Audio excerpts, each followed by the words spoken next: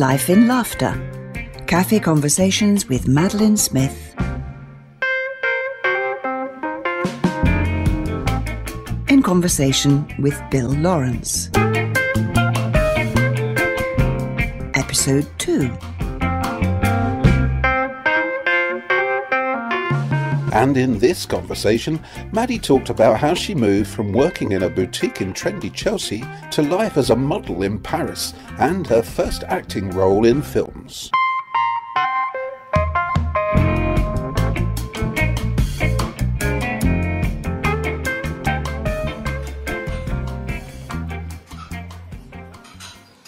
Bieber and beyond. Right, this is about the beyond, isn't it? Well, so now I've joined Lucy Clayton Model Agency, but I do have to tell you that I had meantime made a little film with Georgie Fame. Oh, yes. I had answered an ad. I'll make this very brief. I'd answered an ad at the back of the stage newspaper. And guess what? I got the part. They gave me a little audition, and I got the part, and there I am in bed with Georgie Fame. Very nice. That secured me an acting agent. More of that later. Hang on. Who's Georgie Fame? Who is Georgie Fame? What? Alan Price and Georgie and the Blue Flames and, oh, he's wonderful. So he was a pop star? Well, jazz, really. He more jazz, wasn't he? He was a bit like Dudley Moore. I would put Dud and Georgie Fame in the same box. If I'd take a box to bed with me and couldn't sleep, I would rub the little genie lamp, and I think I'd probably have Georgie Fame jump up first of all. And it's very easy I would call it very easy listening jazz. He still tours, actually, with his son playing drums. So you've done this film? Yeah. So we've required you sitting in bed with Georgie Fame? Well, only briefly, and not sitting, lying, and then running out. It was a ridiculous film called The Mini Mob. We made it outside Maidenhead in a huge, terrifying house. It was freezing cold, and I was wearing clothes designed by, and I can't remember, Jeff Banks, very famous, went on to become even more famous. And the story was 4 really naughty girls who decide they want to capture different people. It was typical 60s rubbish, really. So we capture an MP and a pop star and a DJ and something else. I can't remember what the other one was. Might have only been 3. And we had lots of fun, lots and lots of fun. It really was absolutely super. Directed by an American documentary maker, actually, called Robert Amram. And I think a Texan oil guy had put money into it. But all very homemade and very, very delightful. Very niche, okay? So I thoroughly enjoyed that. Got me an acting agent. Got me a temporary member of Equity.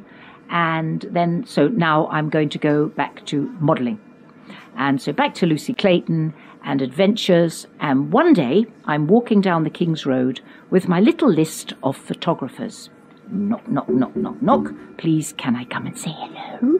Will you take my photograph? I'm very young and I'm very dim and I'm very thin, but I want to be a model.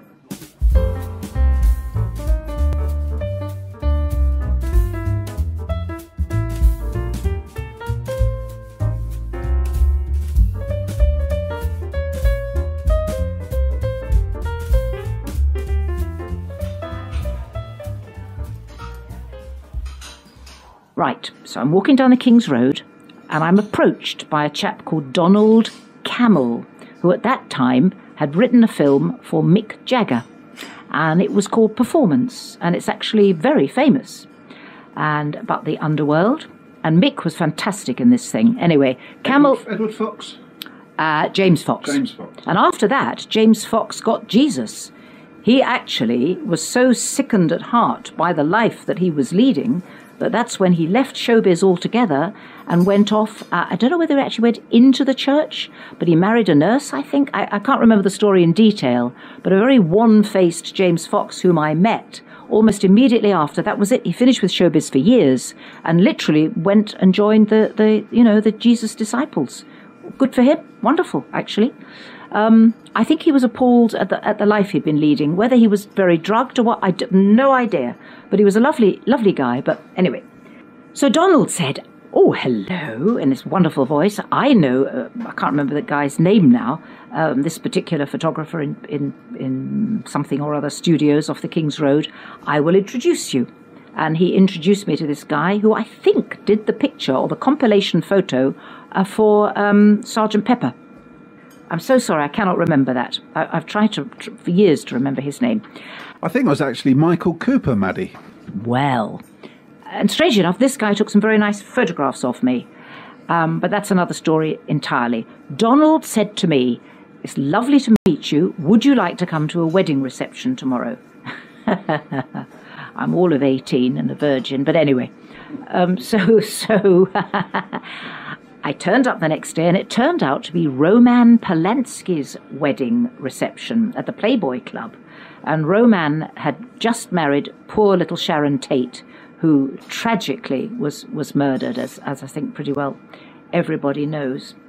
And there I met Warren Beatty, and Warren Beatty said some very nice things to me and invited me to tea, and that's another story as well. I think he often said very nice things to lots of I think he ladies. did, but it is another story, but I'll very quickly tell that I turned up to have tea with Warren, but Warren didn't have very many clothes on. And I think as we're on radio, and not a sort of midnight club, I think I won't tell any more of that story. But I was out of there pretty quickly. I'm leaving all of it hanging, but I went home quite quickly, or shall we say very quickly. And Warren said that he thought I was a very intelligent young woman, and those were actually his words. That's a very nice compliment. It was a very nice compliment. But I think I dashed home quicker than I'd ever dashed anywhere. But anyway.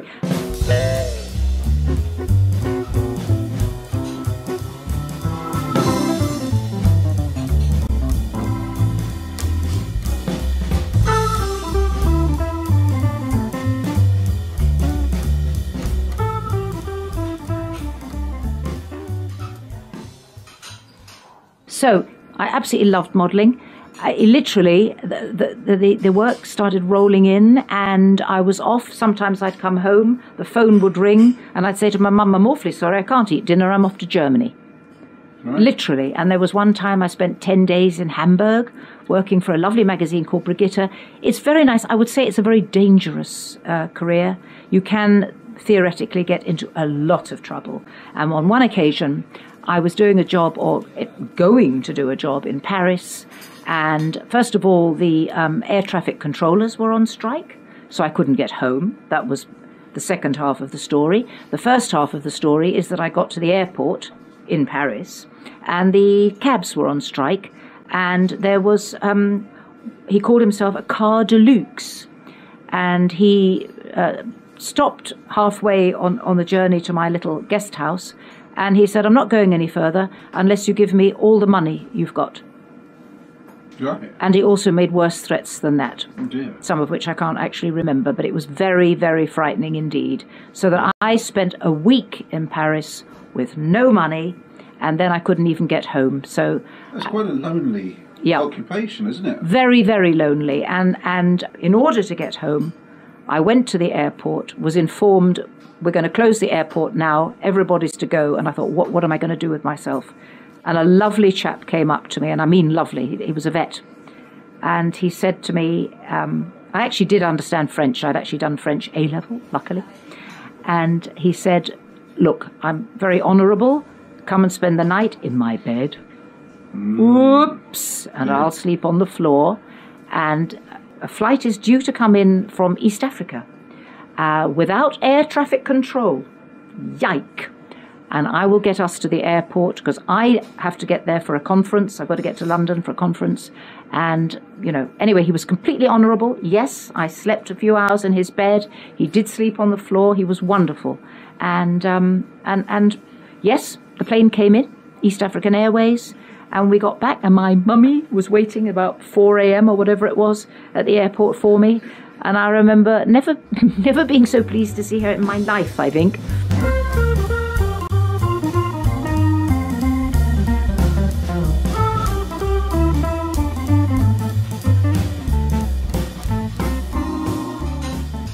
What sort of things were you modelling? Were you modelling clothes mainly? A lot of it was beauty, just the face and the hair. Yeah. So skin products, hair, magazine work, Petticoat magazine, Honey magazine, a lot of fashion. And sometimes you'd have an hour's work, sometimes you'd have half a day, sometimes a full day. I would say to any young lady contemplating modelling, do be careful. Do be careful. Ideally, have somebody with you to make sure you're safe. You're very vulnerable. You're alone with a photographer, and really and truly anything can happen. So you didn't have a chaperone at all? No, and the agent doesn't look after you, or didn't. Maybe they do now. They were absolutely lovely. I adored the people who worked at Lucy Clayton, but you were very much on your own. And you had to have, I had all my luggage stolen between Berlin and Hamburg. Everything was stolen. All my wigs, my beloved teddy, everything that was in the hold of the plane was pinched. So it's a very dicey profession. And what with the various cab drivers and people, you're very much out on a limb and very, very much on your own. However, there is a glamour to it, isn't there? No, not really.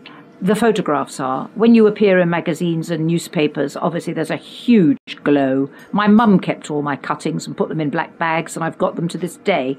But it's not so much glamorous as the thrill of appearing in print, and the fun of being made to look pretty.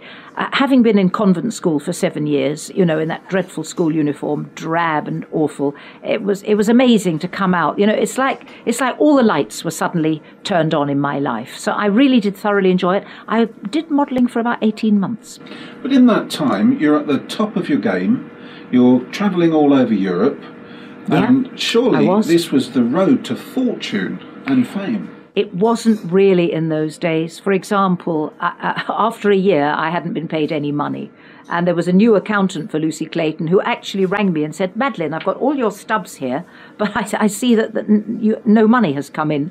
How's about I try and seek it out for you? And then suddenly I had a lot of money. And can I tell you, I had joined the Royal Bank of Scotland. And in those days, you had 15% interest. Suddenly Wow. I was in the money, and you couldn't keep me out of all the antique shops after that. Yeah. So what a few months they were. Or... 18 months. And then the phone rang, and it was the acting agent who said, Maddy, are you still interested in playing at being an actress? Those were her words. Yes. Still this high-pitched, squeaky little voice. Yes. And she said, well, I would like you to audition for a part in a film with, guess what? Ava Gardner.